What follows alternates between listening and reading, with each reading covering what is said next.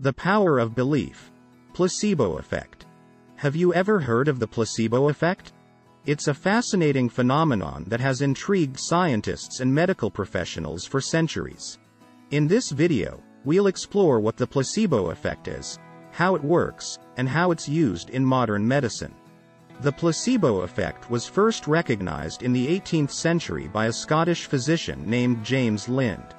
Lind conducted a study in which he gave different treatments to sailors with scurvy and found that those who received citrus fruit improved more than those who received other treatments. However, Lind also noticed that sailors who received a placebo, a fake treatment that looked like the real treatment, also experienced some improvement in their symptoms, even though the placebo had no actual therapeutic effect. So, what exactly is the placebo effect?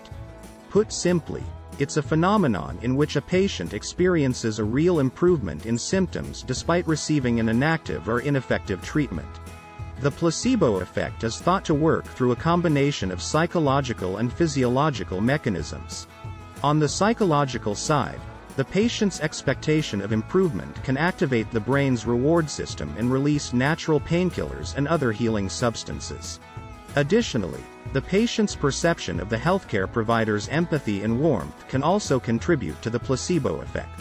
On the physiological side, the placebo effect may trigger changes in the immune system, the endocrine system, and the autonomic nervous system.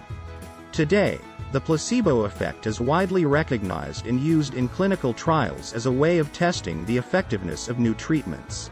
In a typical clinical trial, some participants are given the real treatment while others are given a placebo. By comparing the outcomes of the two groups, researchers can determine whether the treatment is actually effective or whether the observed improvements are due to the placebo effect. The placebo effect is also used in clinical practice as a way of improving patient outcomes. For example, doctors may prescribe a placebo treatment, such as a sugar pill, to a patient who has a condition that is difficult to treat or has no known cure. While the placebo itself does not cure the condition, it may help to alleviate the patient's symptoms and improve their overall well-being. In conclusion, the placebo effect is a complex phenomenon that has been studied for many years.